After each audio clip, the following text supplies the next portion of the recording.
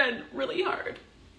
And for a mother, I haven't heard, like, she has not called me since January 18th, 2021. She has not actually called my phone to talk to me and to reach out to me. And so to think, like, as a mom, I don't know if she's safe. I don't know if she's okay. I want to just hug her. I just want to know that she's... But even if she were to tell me I'm fine, everything's fine, I know it's not fine. Yeah. Because nobody goes from the person she was. Anybody that knows her knows the kind of person she was. And if you ever asked what is the most important thing in life, she would say her family. So to cut everybody off, you have to go back and say, if you were willing to cut everybody off, if this is your decision, who altered your thinking for that to be something you would want? Whisper in the night dark, footsteps in the backyard, shadows dance on stained walls, bloodlust every nightfall. Fear grips like chains tied, chasing you in moonlight. Eyes gleam with twisted clay, no escape from me. What up, home slices, home fries, and homes of other varieties? If you are new, welcome. I'm Emily, the Fine Art Medium. I'm a psychic medium who specializes in the paranormal and has a degree in social deviance. And the reason why I opened up in this specific way, because it pertains to the topic of discussion in today's video, which is the TikTok cult 7M. For those of you who do not know what 7M is, or 7M TikTok cult, I will put a clip up, of course, with the link of where it's from, briefly explaining what 7M is and the whole controversy. So, here we go. What we do know is that around 1994, Robert, quote, saw the light of God's glory and believed that he was the one true man of God on earth. He divorced his first wife and eventually married Esther, who became, quote, the first woman of God. Then his family and his sister Catherine's family moved to Los Angeles to start Shekinah Church near Santa Fe Springs. And you might be wondering, why Los Angeles? Well, Robert hasn't specifically said why LA was calling to him to begin his religious journey, but it's really not too hard to figure out why once you know more about this guy. Around this time, the Seven Mountains Mandate had taken over conservative spheres, and the mandate instructs religious Christians to take over the 7 mountains of mainstream society.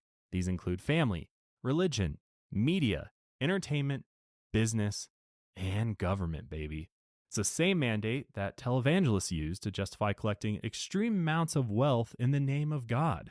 Supporters of the 7 Mountains Mandate include Donald Trump's spiritual advisor, Pastor Paula White. For angels are being released right now. Angels are being dispatched right now. I love her. Love. Rick Perry, Mike Pompeo, Teddy Cruz, Sarah Palin, Mike Huckabee, and many other powerful Christian conservatives. The 7 Mountains Mandate is basically a doomsday cult, with the end goal of these leaders controlling the world and amassing wealth before the end of the world. While Robert Shinn had publicly stated that he does not affiliate with the mandate, his actions and private sermons say otherwise. He created numerous organizations referencing 7 Mountains and discussed the importance of controlling media and gaining fame before his followers. Now, I might be just forgetting, but I don't think they explained they didn't get into 7 Mountains in the documentary. No. Because they never really explained why it was called 7M, right? No. Unless I missed it. Yeah. I don't believe so. Which I don't think we have an exact, we don't know for sure that it was called. Seems pretty obvious though. 7 Mountains, 7M. 7 million? Could be. Maybe that was his gold number. No, this dude wanted way more than that. Yeah. Yeah, I don't know. It would make sense for it to be 7 Mountains. I think that's what it was, yeah. So for Robert, his mountains would be media, entertainment, and business. He wanted to make moolah, and a lot of it. For him, LA was the perfect place to do that. Love Los Angeles. One of my favorite places. Are you being sarcastic? Absolutely. Can't stand LA. We hate LA. Just there's a different aura there. I don't know. No hate to. Beautiful. Yeah. Some cool people. Yeah, lots of cool people. But there's a lot of Josh and I always describe there's a lot of people in LA that are kind of, is this mean to say? Soulless is how we've described them. It's just a lot of people selling their soul to the devil. They're lost in the sauce. That's the only way I can put it. Like they've like lost the chasing fame. Yeah. Now, you'll notice a pattern with me saying allegedly a lot.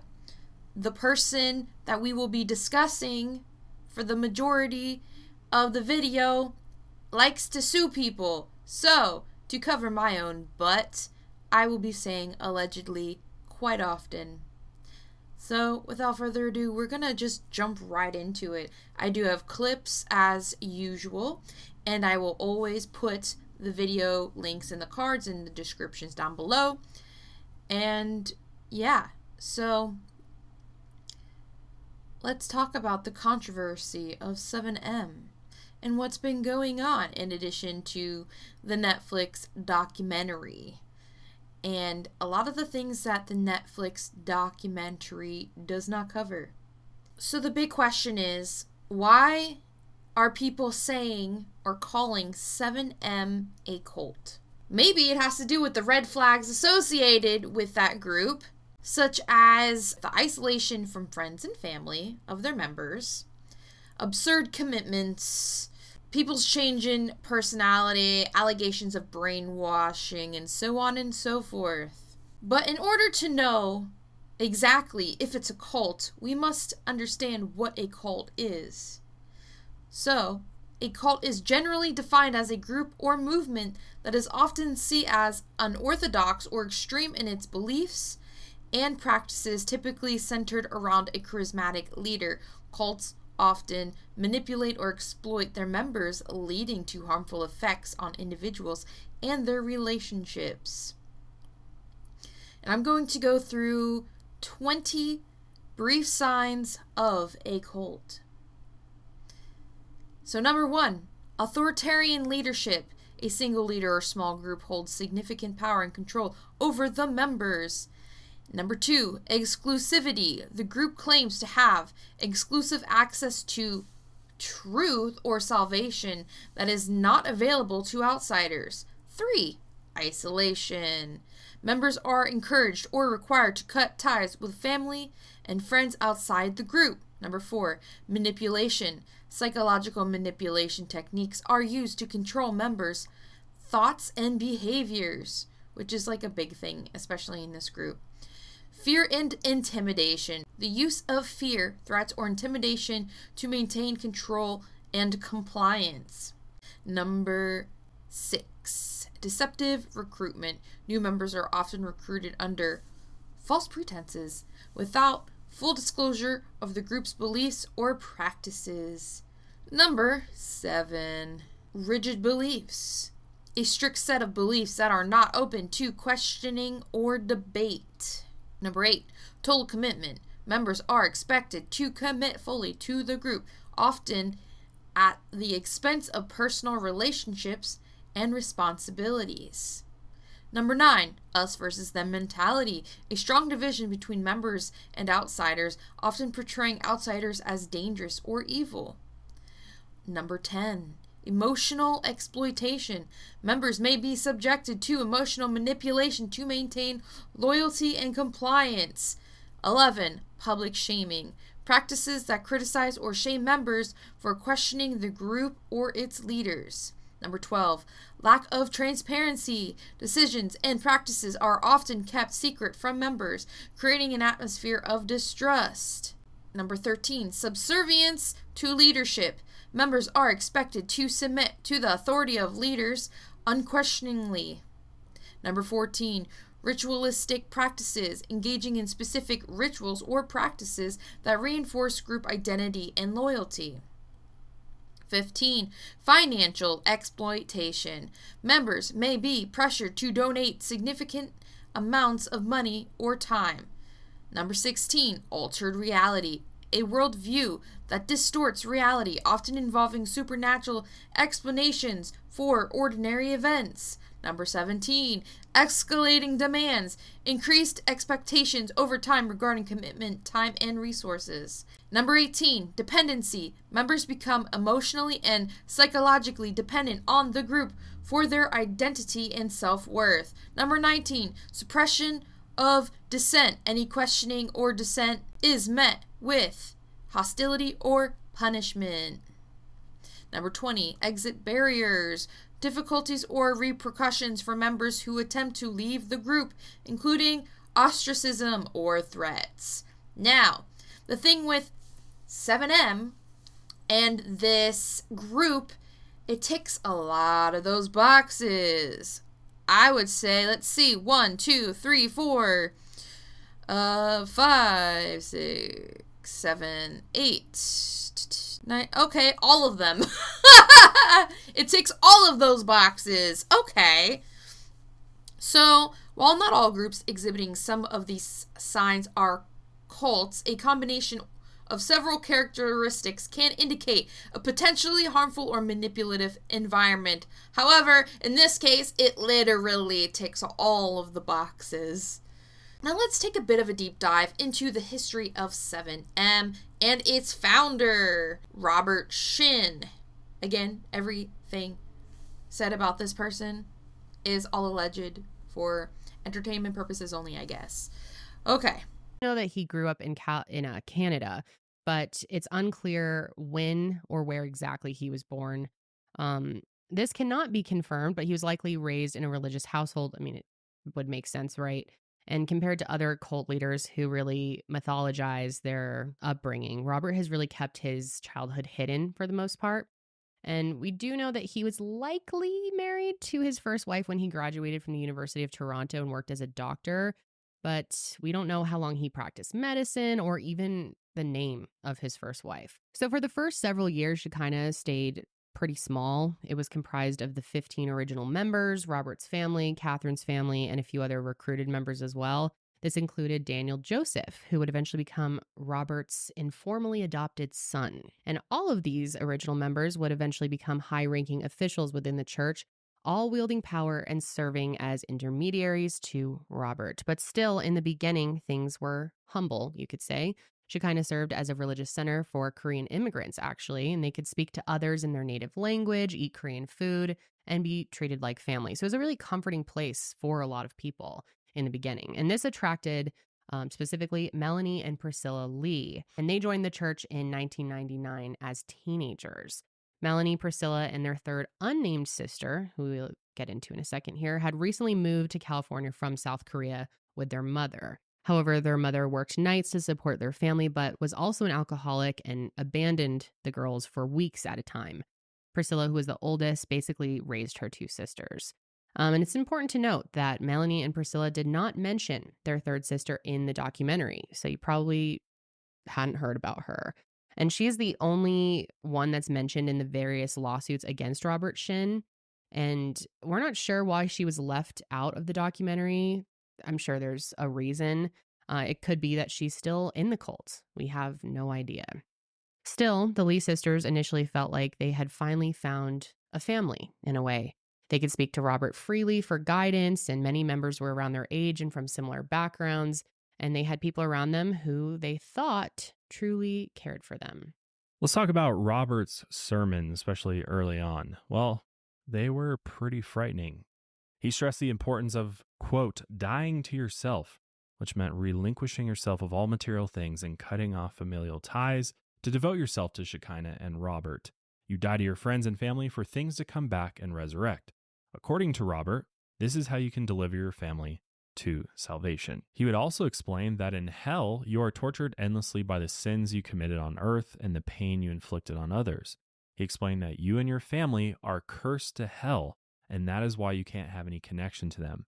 But you're in luck, because as Robert is the man of God, you could save yourself and your family by devoting yourself to him and, of course, Shekinah. Soon, the Lee sisters only spoke to members of the church. Melanie had one friend, a young man named Mark from high school, who visited Shekinah. He said it felt less like an invitation to services and more like a recruitment. He said, quote, "I'm not joining the church, but good for y'all." As the church's members grew and more people devoted themselves to Robert by giving him all of their material possessions and money, Shekinah finally had the wealth to accomplish Robert's true goals. Right after the Lee sisters joined Shekinah, the church expanded. It moved from its original location to one in Norwalk, California, where it still operates. And Robert then started on his first mountain, which was his biggest passion, probably still is, entertainment. He began his own public access TV show called The Millionaires Club, which was later renamed The Billionaires Club, which stressed the importance of financial success as one of Christianity's true aims. And by the end, Shekinah would create real estate companies, at least 3 media production companies, and smaller businesses like flower shops and coffee shops. And Shekinah members staffed all of these enterprises. And unless you were higher up, you did not control how much or when you were paid.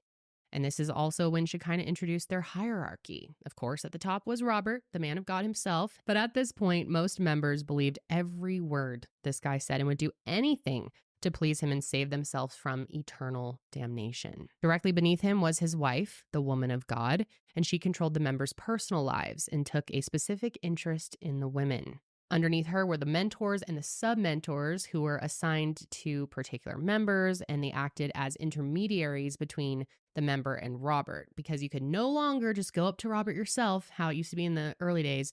You had to have a mentor go speak to Robert for you. Robert also wanted to make sure that no secrets were kept, because, I mean, that's the cult recipe, right? No secrets from the top, secrets from the members, though. And separation from the members to the leader. Exactly. And he also explained that thoughts were either the product of God or the devil. Anything that pops in your head, it's either coming from God or the devil, and you need to report any thought that you have to your mentor. And you would immediately tell a mentor if someone else had told you something incriminating. That member would either be rewarded or publicly shamed by Robert during a sermon. That member would then devote themselves even more through financial contributions or labor to avoid eternal damnation. I don't know about you, but this kind of sounds a lot like Scientology and like their public shaming thing that they do. But also, like, if you think about it, they also have this thing where it's like you have to tell your deepest, darkest secrets, and like they keep track of it and record of it. And obviously, I mean, in my opinion, to me, it's like they're saving that for a rainy day to keep you in line. And yeah, not good. And telling somebody that any negative thought you have is from the devil or whatever, like, imagine the mental health decline in a person if they fully believe that. And you have people in this organization, in this church, that fully believe that. I can't even imagine how half of them slept at night, because this is just from my perspective. I'm the kind of person where I overthink and overanalyze. And if you take somebody like that, that'll just send you down into a negative spiral.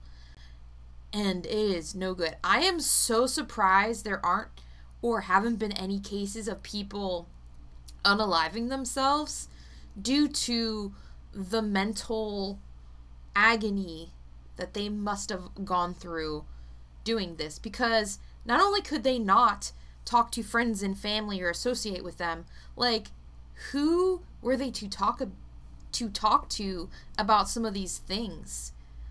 Like, you can't tell me that every single person that had every single thought went to someone above them to tell them everything that they were thinking. Do you know how many thoughts a person has a day? It almost feels infinite. So I can't even imagine. I don't know. My mind is blown because I cannot comprehend the amount of agony the person or multiple people have gone through just with this rule alone. Okay, you know what else this reminds me of too? if anyone is familiar with North Korea and how like their spy system works within their society, so they have spies. It can be people within your own family, it could be friends, it can be, I don't know, some dude, stranger down the street. Like, people will rat you out if you talk anything bad about the leader or the government. So you could be talking to your mother and you could be like, oh, well, this guard yelled at me today. I think he's a piece of crap. And let's say your brother or your father heard that and they're a spy. They would go tell the government and your butt would be in big trouble. Like, you would be so punished that it's not even funny. And I don't know, it kind of reminds me of that, but on a less severe scale. Something in terms of that fits more into the society that they're currently living in. Because obviously you're not going to be able to, like, unalive somebody because somebody said something negative, whatever. But you get the idea. It's, yeah, that's freaky deaky. So not only did Robert control his members' thoughts, but he also managed every aspect of their lives. When the church bought numerous properties, members were forced to move into them with other members. Melanie and Priscilla were separated into 2 separate homes. Melanie lived with a group called the, quote, Glory Girls, which, I don't know, just something about that name. Agreed. And especially I was since just gonna say that. this was a group of girls between the ages of 13 and 16 Mm-hmm. who were all living in this house under the direct supervision of Catherine, Robert's sister. It just seems very, very sus to me. But members were still expected to pay rent, even though they moved you there. And they had to move all of their money into bank accounts controlled by a mentor. That member would work for a Shekinah-controlled business. They deposit the money into a Shekinah-controlled bank account, have the money moved by a mentor to cover rent, and then pay Robert directly. The rest would be left for the members themselves. While Melanie Lee was still in high school, she worked 40 hours a week at Shekinah-run businesses. After Catherine Shinn finished moving her money around, she was often left with less than $100, not a day, not a week, a month. A month. Could you imagine working 40 hours a week? Mm-hmm. And at the end of that month, you have $100 in your account because you were giving all of your money And it gets worse. to your spiritual leader? For adults with higher paying jobs, that number would often be even less. Oh, I'm sorry. If money and material things are the root of all evil, why would you take them from other people?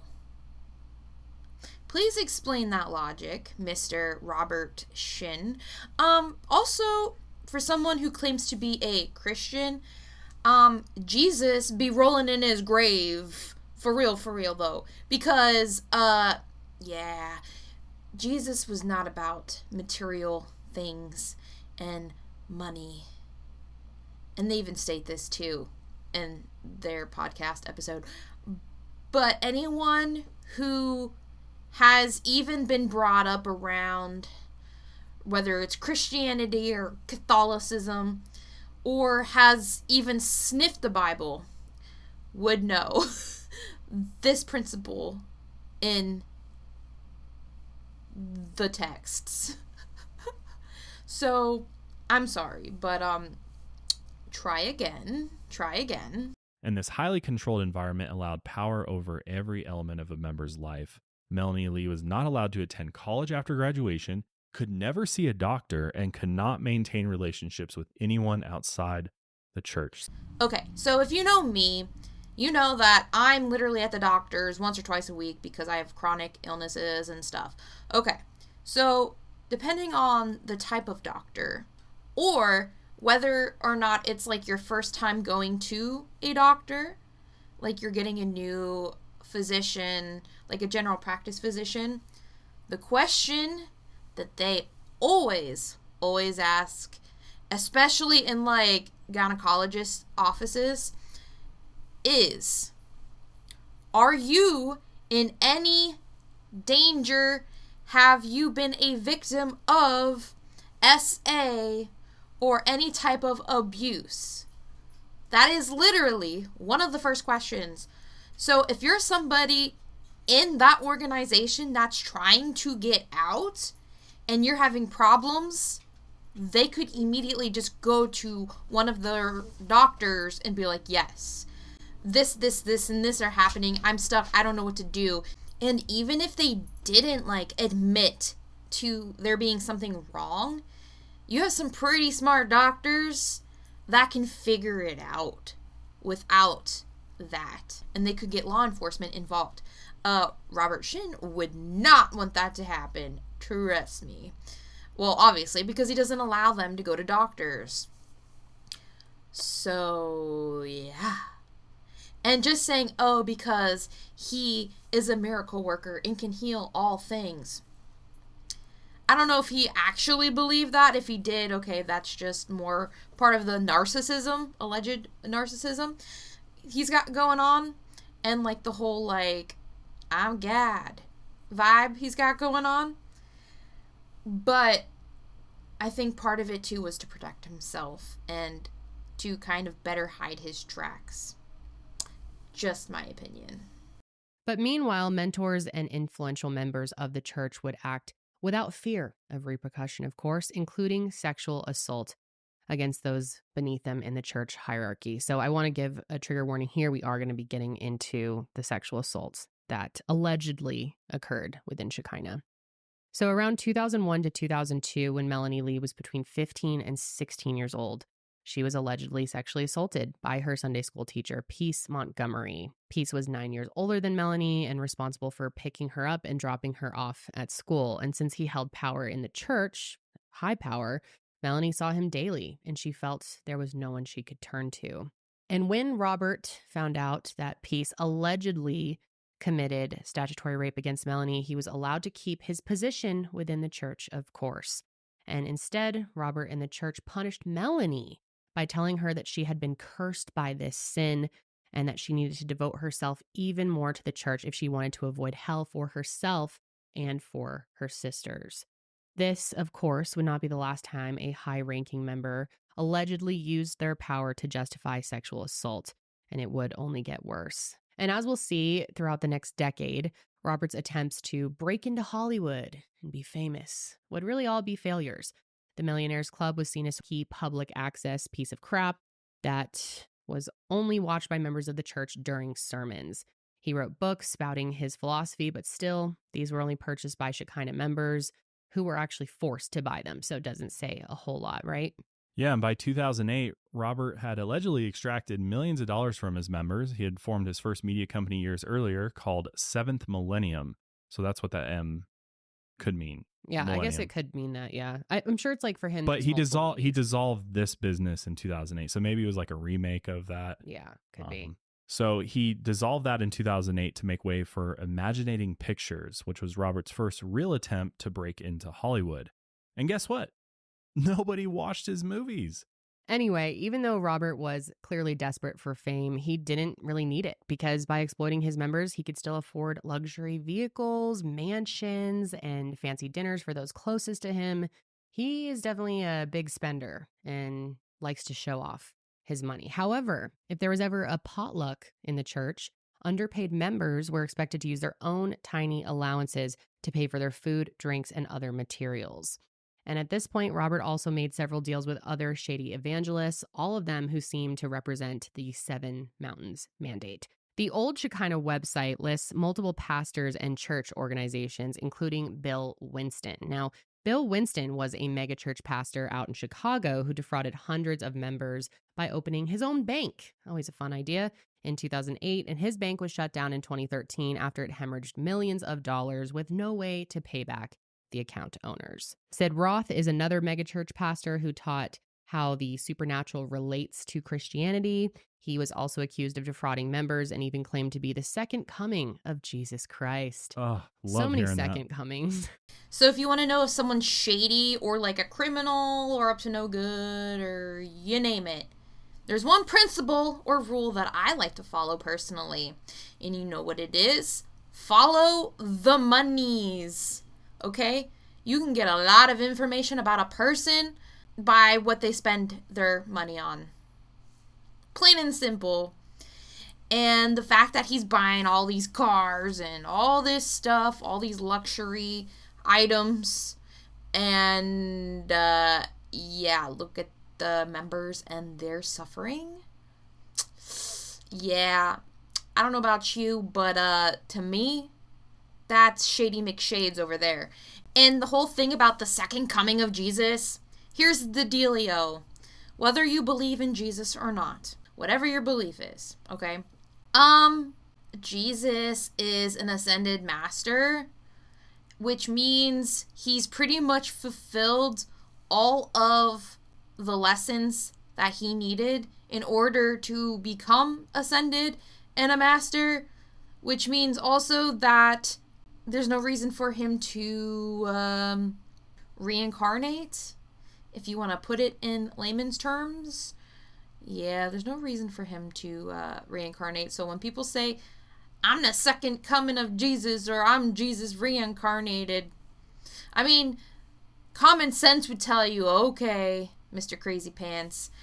But no, seriously, like, I don't know, if someone's claiming to be something high and mighty and godly, first of all, Jesus never even did that. He's humble, based off of the experiences I've had with him.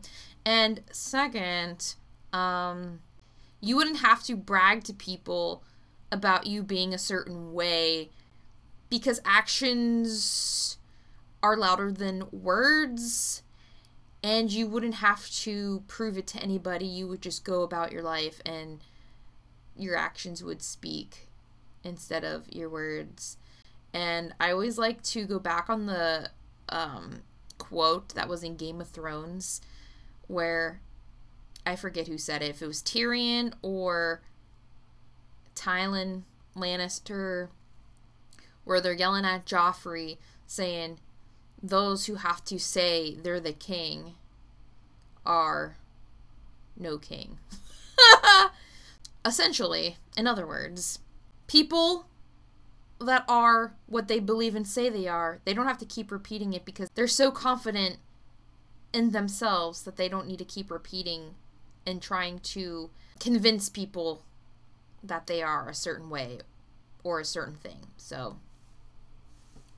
also, televangelist Jesse Duplantis, who we've talked about before. We have. Yes, we have. You know, I've owned 3 different jets in my life, and used them and just burning them up for the Lord Jesus. Was also supported by Robert Shinn, even after he collected donations that only enriched himself when Hurricane Ida hit his parish in 2021. And when community members criticized him, he claimed that he bought hundreds of power generators for people that they could just pick up for free. But when the hurricane victims actually arrived at his church asking for the generators, he told them that they were all gone. Which in reality, we all know they probably just never existed at all. And the Trinity Broadcasting Network, the world's largest Christian TV channel, was accused of widespread embezzlement and covering up of sexual assault allegations after employees weren't paid and the owners bought, what else? Private jets, baby. And Robert's Millionaires Club would sometimes air on Trinity, of course. But still, at this point, Robert was very much in the shadow of these other evangelists. You know what they say. Imitation is the sincerest form of flattery. So it's like the people Robert looked up to, he's literally taking a page out of their playbook. Which, while he always wanted more fame, this obscurity and secrecy would sort of allow him to commit even more crimes against his members, as we alluded to earlier. So let's go back to Priscilla. When she first became involved with Shekinah, she and Melanie were both living in the U.S. illegally. Melanie got a driver's license a few years after she joined Shekinah, but Robert took it from her. He told her that the only reason she was able to get one as an undocumented person was because, quote, he prayed for it and she had to be forever in his debt. As Priscilla was 19 at the time of her recruitment and had already graduated from high school, Robert had her work 2 professional jobs. She worked for a company outside Shekinah Monday through Friday, and the Shekinah operated gig of financial on Saturdays. Sunday, her only day off, started at 6 a.m. with all the other girls so she could attend church services. So that is a brutal schedule, man. Priscilla eventually lost her job with the outside company after they learned that she was also working for Giga Financial. Her contract explicitly stated that she could not have a second job. Shekinah members blamed Priscilla for not keeping her Giga job a secret, and Robert allegedly punished her by giving all of her wages to high-ranking members. When she did get the money again, she was allowed to have no more than $40 a week. Priscilla was allegedly instructed to pre-sign dozens of blank checks so that a mentor or Robert could pay themselves or the mentors once Priscilla received a deposit. Priscilla and the other members had to account for and report every transaction they made, including a piece of candy.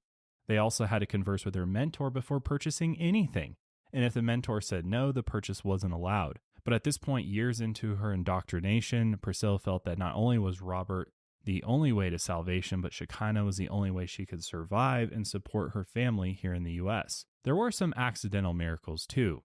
Melanie struggled with a rash for months on end, and nobody could do anything to get rid of it. Then, allegedly, Robert baptized her in Laguna Beach, and the rash cleared up within a day. For them, this was proof that Robert was the true man of God, and for Robert, perhaps he just got lucky. But still, the alleged abuse continued. When Priscilla began working full-time at Giga, Catherine berated her daily. The abuse got so intense that one day she even threatened to marry her off. And she was fearful that she was actually going to be forced into an arranged marriage, so she actually left the church in 2004. And for some reason, she did not mention this in the documentary. I'm not sure why, but she could not speak with her other two sisters during her time away unless the church approved of that. When they did allow a phone call, they yelled at Priscilla and told her that she had condemned them to hell and would curse them too if she remained outside of Shekinah. Priscilla did eventually marry an unnamed man in 2008, and meanwhile, Melanie stayed at Shekinah. And as we mentioned earlier, Robert did not allow her to go to college, and her days were spent working 2 full-time Shekinah-operated jobs and waking up at 6 a.m. on her days off for church services. And the services also got way more intense. Not only did Robert berate members and condemn them constantly, allegedly, but he began further stressing the importance of members garnering fame and told members that real followers would give 100% of their income to the church. 100%. There were even reports of waterboarding. Amen. I remember Dom standing right, kneeling there and getting waterboarded. Hallelujah. Praise the Lord for people who, servants of the Lord who obey the prophetic leading and decide to just pour water all over somebody. It only gets worse from here, folks, but Robert allegedly forced Melanie to divulge her deepest secrets to him and threatened that without complete submission, she and her family would be condemned to hell. And this is why she kept reinforcing that belief to Priscilla. She feared for both of their lives if she didn't return to the cult. In 2008, Robert announced that he was separating from his wife Esther and told the congregation that the position of the woman of God was open to any woman member he thought would be fit to marry him. He had already chosen a new wife, though, a young woman named Shirley Kim, but he kept this hidden from the rest of the church. In November of 2008, allegedly half a dozen young female members of Shekinah burst into a Sunday service, which I believe this was mentioned in the documentary. They accused Robert of allegedly sexually assaulting them, lying to them about potentially becoming the woman of God, and approximately half of the congregation left with them. But to those that remained, Robert admitted that he was a sex addict and that he too was fighting his demons to enter into the grace of God. When the members heard this admission, they felt that Robert had been humanized and became even more fervent in their belief in him. Melanie convinced Priscilla to rejoin the cult based on this belief. Melanie convinced Priscilla to meet with Robert, and it was during this meeting that Robert presented himself as her savior. He said that he had no idea what Catherine had put her through and promised that she would never be abused again if she rejoined the church. Priscilla was behind on her bills, and Robert pledged financial stability if she left her husband, gave away her dogs, and rejoined the cult. I cannot compute. First of all, who in their right mind would say bye to their significant other, their spouse, and their fur children? Okay, this is no joke. If someone was like, or anyone was like, oh, you would have to get rid of your dog in order to work here, or to live here, or whatever, I don't go anywhere without my first son. He is my child. I'm offended. Okay? I am so offended. Allegedly. Now, Priscilla ran 2 real estate companies for Robert, and by the time she left for good, she would have made millions of dollars in commissions, but she barely saw a cent of that money and was continually just paid that $40 a week, the same amount that she had been paid before she left the first time. And if she was paid, then the money was placed in an account that was controlled by the woman of God, who would just as quickly withdraw the funds to ensure that Priscilla was essentially always broke. Robert and other high-ranking officials told Priscilla that she would suffer significant consequences if she did not give all of her income to the church. And anytime she brought this up, she was punished and forced to do manual labor around the church. And in addition to running these 2 real estate companies, Priscilla was also expected to cook for the church and provide cold-pressed juices for Robert's wife every day. And she would have to pay for these groceries out of her own pocket. So insane. Priscilla was also forced to give all of her belongings, designer bags, clothing, jewelry, and even her car to the church.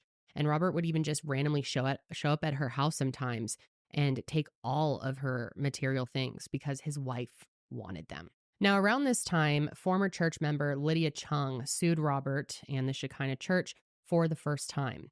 Lydia, who was a member of the church from 1996 until 2008, alleged that Robert made her give the church all of her material possessions and her savings as well, which amounted to nearly $4 million. Unfortunately, the case was dismissed, and Lydia was ordered to pay Robert's legal fees, which he did waive, whatever. But basically, he just claimed that she was an angry ex-member who was actually in love with Robert. Lydia said, quote, "I never wanted Robert. I knew who he was. He was broke, ugly, and married." So you might ask, what's paranormal about this situation? Or paranormal about Robert Shinn? Well, you might think it's just some nut job who's power hungry or looking to manipulate and extort people for personal gain. However, that is just one piece of the puzzle. Before we talk about the paranormal, we must talk about psychology first, because regardless of there being any type of paranormal element, it doesn't exempt him from any accountability and the psychological techniques that were used in order to get him where he's currently at. Okay, guys? Just because I say something might have a paranormal element, I am not erasing all of that person's accountability in any means. Everything that the person has done, they are held accountable 100%. Okay, get it, got it, good. Let's move on. So, let's look at the psychology behind cults. The psychology behind cults and their ability to lure individuals involves a complex interplay of social, emotional, and cognitive factors. Here are some key psychological mechanisms and strategies that cults use to attract and retain members. Now, obviously, some of these might repeat based off of the 20 signs of a cult, but I digress. So, number 1, desire for belonging. Many individuals seek connection and community. Cults often provide a sense of belonging, offering members a supportive environment that can feel like family. Charismatic leadership. Cults usually have charismatic leaders who are skilled at influencing and captivating followers. These leaders often present themselves as having unique insights or abilities, fostering deep loyalty among members. Number 3, psychological manipulation. Cults employ various psychological tactics such as love bombing, that's just one example, which is excessive affection and attention to draw people in. This creates an emotional bond and makes newcomers feel valued and special. Number 4, cognitive dissonance. Once individuals are involved, cults may create situations where members experience cognitive dissonance, holding conflicting beliefs. To resolve this discomfort, members often double down on their commitment to the group. Isolation. Number 5.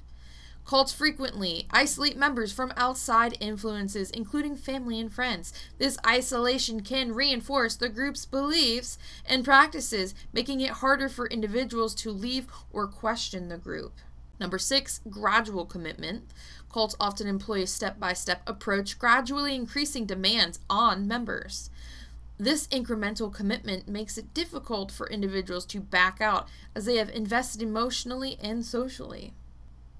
Number 7, manipulation of fear. Many cults instill fear about the outside world or potential consequences of leaving the group. This fear can create a sense of urgency to stay within the group for safety and security.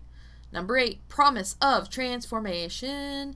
Cults often promise members personal transformation, enlightenment, or salvation. This appeals to individuals who may be struggling with their identity or seeking purpose in life. Number 9, us versus them mentality. Cults create a strong in-group identity, promoting an us versus them mentality. This fosters loyalty among members while demonizing outsiders, reinforcing the idea that the group is the only source of truth, or the leader. Number 10, rituals and practices. Engaging in rituals or group activities fosters cohesion and shared identity. These practices can create a sense of belonging and reinforce commitment to the group. Number 11, social reinforcement. Positive reinforcement from fellow members can validate an individual's beliefs and experiences, making them less likely to question the group's teachings. Number 12, use of language and jargon. Cults often develop their own language or jargon that creates a sense of exclusivity and belonging. This can also serve to confuse or alienate outsiders. Number 13, exploitation of vulnerability. Individuals going through difficult life transitions or facing emotional struggles are often prime targets. Cults exploit these vulnerabilities by offering support and solutions. Understanding the psychological mechanisms behind cults helps to explain why individuals may be drawn to them and why they can be so difficult to leave.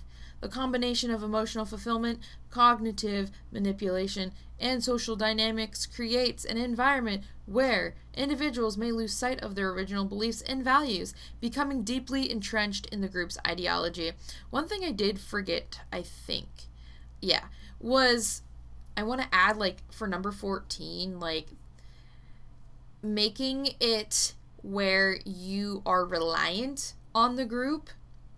I don't think I said that in this segment, but it's they make it where the person is reliant on the person or group, specifically financially, so it makes it even harder to leave. But up front, it looks like it's a good deal and it's helping them kind of fill in some holes that that person might be feeling at that time, especially if they are looking for fame and wealth. And if you dangle that in front of their face and you promise, oh, we're gonna put you in a creator house with a bunch of other creators, and you'll be able to live there cheaper than if you were to live somewhere else, and you get to work and play and do collabs easier than if you lived on your own, and it just makes it sound very great. And then it gets to a point where the demanding of money and finances and resources, it gets to be a lot.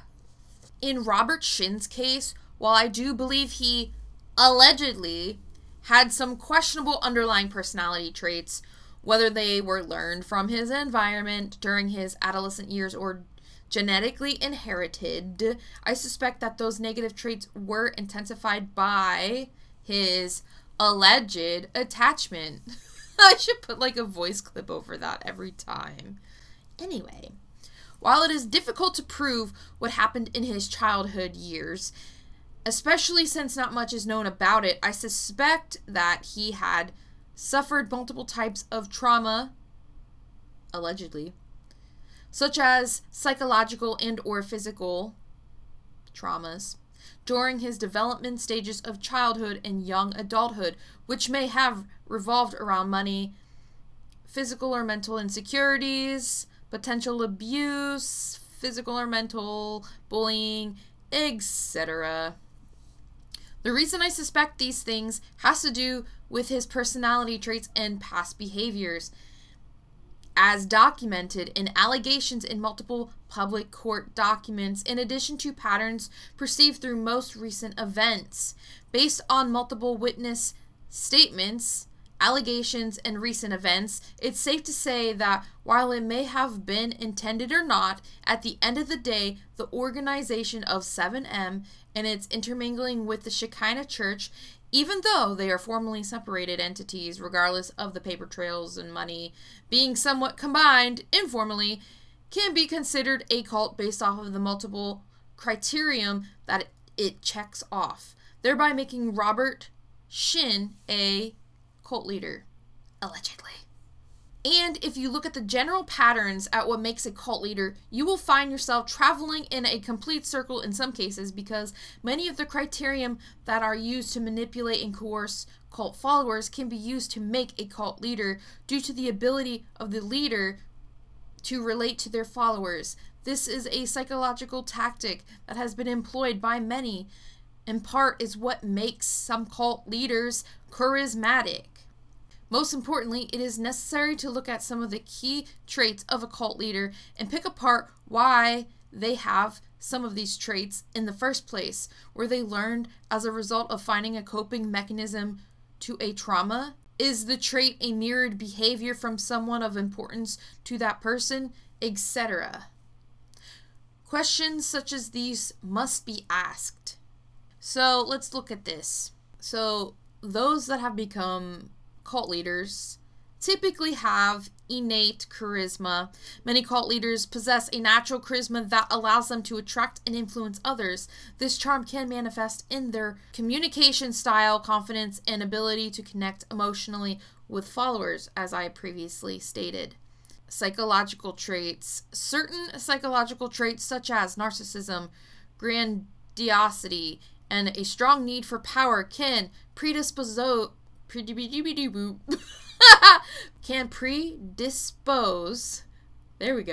individuals to becoming cult leaders. These traits may foster a belief in their own superiority and a desire to control others. Life experiences. Personal experiences, particularly traumatic events, can shape an individual's worldview.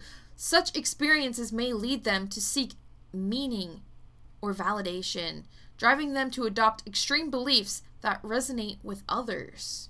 Crisis of identity or purpose. A significant life crisis or existential questioning can prompt individuals to seek a new identity or purpose. This search may lead them to develop radical beliefs that attract followers who are also seeking answers. Ideological conviction. Cult leaders often develop strong ideological beliefs that they believe are unique or revolutionary. This conviction can provide a sense of mission and justify their actions, attracting others who resonate with their vision.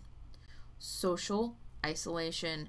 Cult leaders frequently isolate themselves from dissenting voices, creating an environment where their beliefs go unchallenged.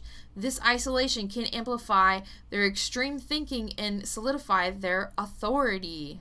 Manipulative skills. Many cult leaders are adept at manipulation, using psychological tactics to persuade and control followers. This may include love bombing, emotional exploitation, and instilling fear about the outside world. Cultural and social context. The broader social and cultural environment can play a significant role in the rise of cult leaders. Economic instability, social unrest, or widespread disillusion can create a fertile ground for charismatic individuals to attract followers. Reinforcement of beliefs. As followers become more committed, cult leaders reinforce their beliefs and loyalty through emotional manipulation or rewards. This creates a cycle that further entrenches the leader's authority and influence. Cognitive dissonance. Cult leaders may experience cognitive dissonance as they promote their beliefs. To resolve this discomfort, they become more entrenched in their ideology, often leading to increasingly extreme positions. The birth of a cult leader is often the result of a complex interplay of personality traits, life experiences, social dynamics, and contextual factors. While not every individual with these characteristics becomes a cult leader, the combination of these elements can create an environment conducive to the emergence of a charismatic and influential figure who attracts a devoted following. Understanding this process can provide insight into dynamics of cults in the individuals who lead them. Now, guys, this is literally just a brief overview. I could literally go on for days and nitpick each of these things and just explore a new world. But we don't have all day here, so I'm kind of just trying to move quickly here through these things as an overview. With all of that being said, with trauma in mind, in addition to certain negative traits and behaviors, I believe this allegedly made Robert Shinn a perfect candidate for a negative attachment. I suspect he has had this negative attachment for a very long time, but it was only until he was extremely vulnerable through the many years of stress, trauma, allegedly, and poor mental health, allegedly, piling up to where this entity was able to sink in its teeth deeper. At this point, this is when he received a message from the negative entity masquerading as a godly figure that used Robert's deepest desires to convince him he was a messiah who could save other people from the devil through certain principles and teachings. This idea played on his alleged desires to be someone of importance or famous, along with the perks of that, such as being wealthy and loved. He wanted to be famous so incredibly bad that he made many attempts at that through the production of several films and music videos, etc. The entity played upon his heartstrings and desires so well that Robert couldn't see past the illusion. But that's what lower vibrational beings do. They lure you in with the things you want most, but at high cost. Oftentimes, it is things such as wealth and fame. Those are the most popular among people, but it's not always the things, and is different for each person for the most part. For Robert, I believe the cost will be high and much worse than the temporary benefits that he's been getting. For example, I suspect his fame will be turned around on him, making him famous for all the wrong reasons, which kind of actually already is starting to happen. And all the money he has gained over the years will be lost, either from lawsuits, fines, you name it. I foresee him spending a lot of time in court and potentially going to prison. Not only that, the universe has a way of balancing itself, and all, or many, of the wrongs that he has made will be righted in some way, shape, or form. Perhaps a few new legislations or laws will go into effect because of the rise in cult activity. Or at least, even if the cult activity isn't technically significantly increasing, it's becoming more noticed. And the comment that was made on the Mile Higher video where Kendall and Josh briefly mentioned the bit about people in LA selling their soul for fame and fortune isn't that far from the truth. There are many that do sell their soul for fame and fortune, whether that's through direct communication with negative entities or through life choices that erase everything about a person that makes them unique and human in order to be someone they are not. Either way, it all ends the same, with a yucky attachment that wreaks havoc on the person's life and feeds off of the negative energy that has been brought upon them from negative consequences of their influenced or non-influenced actions. That is not to say that being rich and famous will bring attachments or evil. It's only when done the wrong way. People who stay grounded don't abandon who they are as a person along with friends and family, that don't get sucked in by greed and the attention, usually for okay as long as they are also taking care of their mental and physical health. However, it is easy to see how 3D concepts such as fame and fortune can suck a person in, especially if they have come from a background where they were less fortunate than their peers or lacked the necessary attention in their younger years and during major childhood developmental stages. Those things can create a void in a person, and at first, while it may seem fun to have those things, it can become addictive, creating temporary boosts, mainly in dopamine, which continuously become sought after to maintain that feeling of euphoria. Eventually, the person runs out of resources to fill that void or turns to more destructive ways to fill it. So I asked my guides what type of attachment Robert Shinn allegedly had or has, if there was a specific entity or spirit involved. And without skipping a beat, clairaudiently, I heard Samael. I don't know if I'm pronouncing it right, but it's spelled Samael. I heard this loud as day. There was no questioning it. And other than knowing that he used to be an archangel, I knew nothing. So I asked my guides to provide me some information. I don't like going to direct sources in situations like this, especially if there's a potential risk factor. I like to keep myself safe, okay? And so I just asked my guides to provide me the information. So one thing I kept seeing was a snake in reference to him, along with like the little hat things or headwear that the priests wear. And I didn't know why at first. I didn't know why.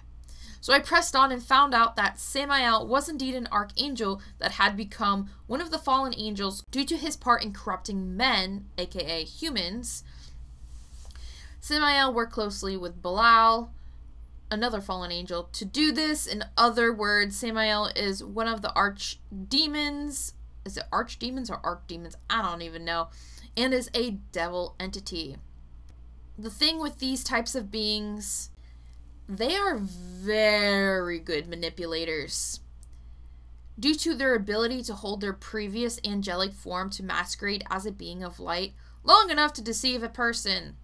Additionally, they never work alone. When you have high-ranking demons or devils involved, you also have their legion or those that work under them, assisting in the mission or task. Very rarely do devil entities themselves do the dirty work. Normally, it's a being lower than them to do it with much oversight from those above. People with a lot of reach, fame, or influence on other people tend to be great candidates for the more severe types of attachments due to their ability to affect so many people. Charismatic leaders, politicians, actors, musicians, etc. are great examples, or in this case, allegedly, Robert Shinn. He held a position in the church that he created. Well, he was the leader of it, but he had a lot of pull and a lot of resources. Now, some things that I found about Samael, there's a lot of symbology in his name, and he's been referred to as other things such as Satan and Lucifer, although Lucifer and Samael are two different beings. Though Satan, when you dissect the word and its meaning, it means adversary, and Samael has similar meanings to that, and it gets really confusing, okay? So it makes it like, is he different from Satan? Is he the same? Like, what's going on with that? The problem is, as humans, we are creators, which means we can manifest pretty much anything we want. That includes our thoughts, and the energies that we put off can also manifest into things. We call those thought forms. Now, the thing with this is that if you put a crap ton of energy towards a certain idea, let's say, for example, the idea of Satan, you can create a being. Whether it originated from heaven or from a higher ascended realm and then became a fallen angel and then nasty, or it starting out as a thought form, and then just being nasty.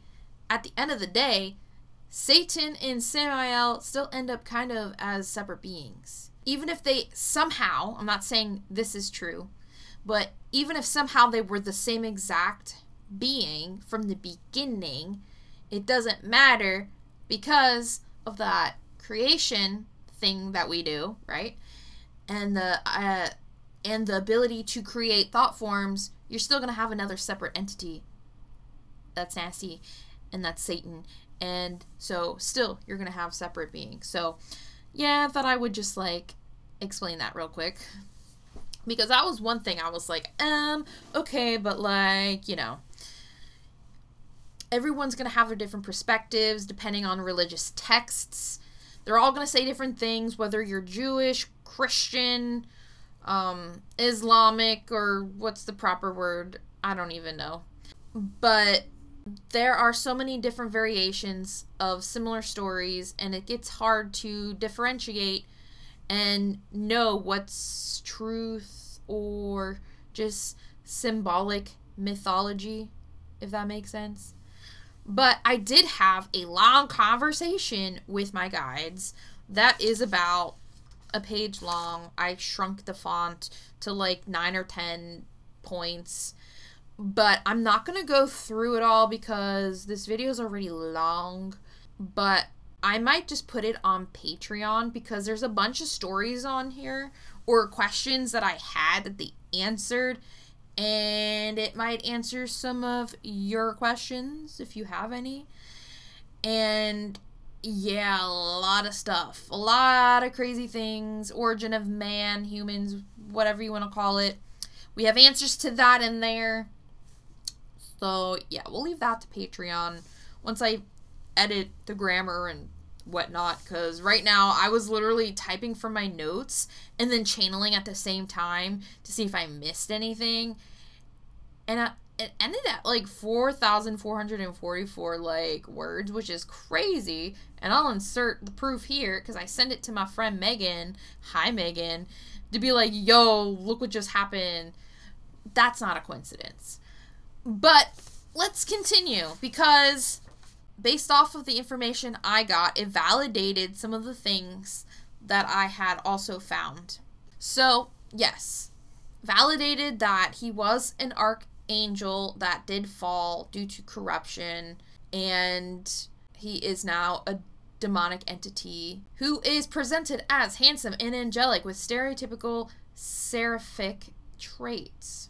He has a deep understanding of politics and being a diplomat, which means he knows and understands the subtleties and deceptive dances that comes with this territory. He knows how to manipulate and twist the minds of others, and he can shroud his enemies with confusion and fill them with misinformation. He is one of power, physical strength, core awakening, war, revenge, and vengeance. He can reveal the secrets of breaking curses, and he can bring the enemies of those who work with him to ruin.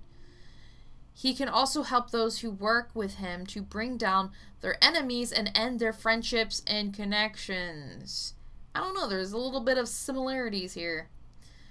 He has been written about as one of the Watcher angels who fell from heaven to copulate with humans, his wives being the 4 goddesses of sacred prostitution. He is one of lust and deep sexual desire. He is an angel who understands the needs and wants of lust, and he himself is known for his appetites and dark desires. He works closely with Belial. Now, this chunk of information, while, like I said earlier, this information was validated, but I did pull the specific phrasing off a website, and guys, I will list my sources down below if I've gotten anything from other sources, just to be transparent. But yeah, the thing is here, like it or not, Robert Shinn allegedly has a negative attachment that's really bad, and being the fact that he's got a lot of reach and affects the lives of many people, he is prime candidate for this type of attachment. And honestly, I think from his upbringing and the traumas that came along with it, allegedly, is what brought this upon him. And as you know, like, I do talk about what attracts attachments and stuff like that. So many people may question, like, how can these people fall for such an obvious, like, red flag, or I don't know, just like something so obvious. But the thing is, specific people are targeted based on their vulnerability. And if you're someone that is smart and very manipulative, if you find the right person who's undergoing trauma or vulnerabilities of any kind, it's easier to sweep them up. And it's sad because they are victims, even though they believe they have free will. And it's part of the reason why the court system can't really do much about it, because people that, especially adults, have free will. And so if they believe that they're doing something of their own accord, there's not much anyone can do about it. Some of these people are not in distress, even though the families are. The people that are the members of this group, they're not in distress or appear distressed, especially on the social media accounts. So that's why it's kind of very difficult to do anything about.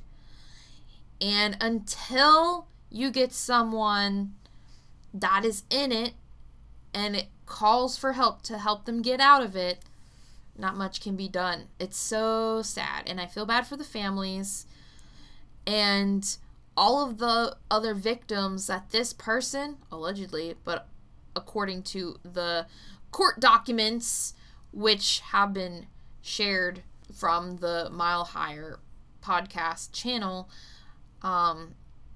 there's a lot of messed up allegations, especially regarding to SA, and at one point him admitting that he has an addiction to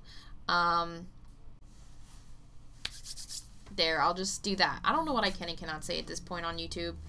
YouTube's been acting really weird in terms of like pushing videos out to people and so on. But yeah, it's like, but think about it. What are some of the traits of the entity that is attached to Robert? He's very promiscuous and has a lot of sexual desire, and someone that's an alleged addict of the snoo, if you know what I mean. If you get that reference, I'm proud of you. But yeah, I mean, think about it. This entity has 4 goddess wives of prostitution, and he is one of lust and deep sexual desire. I mean, hello. One of the things he got in trouble for had to do with copulating with humans. Hello. He can also help those who work with him to bring down their enemies and end their friendships and connections. Hello. Like, this guy is separating people from their family and friends. Like, if we were going to have an entity be a cult leader, I mean, honestly, Samael would probably be a really good one. Just saying. But, yeah, I mean, other than that, there's not much else to go through. I feel like Netflix did an okay job. Obviously, they had to leave a lot of information out because they didn't want to get sued. Though, if he hasn't already, I'm sure he's going to try to sue. I haven't looked to see if he has, but I suspect he's going to, because Netflix has got the ka-ching, ka-ching, bling, bling, bling, and he likes his monies, so I wouldn't be surprised. But yeah, this guy, it ain't gonna end well for him, especially on the karma spectrum. Even if what he did he perceives as good, yeah, he was manipulated, influenced by that attachment. And it's sad because the amount of people he has negatively affected. But again, that's what the entity wants. He's got a lot of reach. So not only does he affect the members, but the members' friends and family, and everything that comes as a result of that also kind of feeds into that negative energy feeding spectrum. So yeah, guys, this is a big one. Welcome to the first video of Shocktober Fest 2024. I hope you thought it was interesting.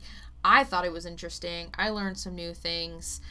But yeah, guys, if you made it this far and watched the entire video, thank you. You're awesome.